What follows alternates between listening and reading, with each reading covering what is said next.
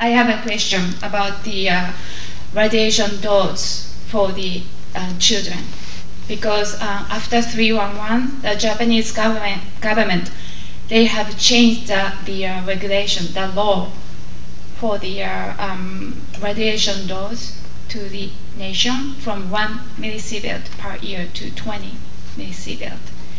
And still lots of children are living in the highly contaminated area in Japan. As an expert, I have a question. Do you urge Japanese children to move away from Fukushima? I know the regulations in Japan, and I think that 20 millisievert level is too high. And so I think that's a mistake.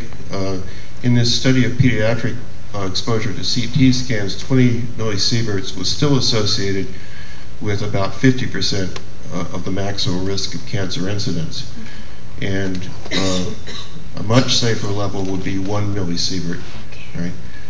There's a little bit difference between a CT scan where you're getting the whole dose in a short period of time, in 30 minutes or so, compared to 20 millisieverts per year when you don't know what that is, but that's still a cumulative risk of 20 millisieverts, and I think that was a very unwise decision.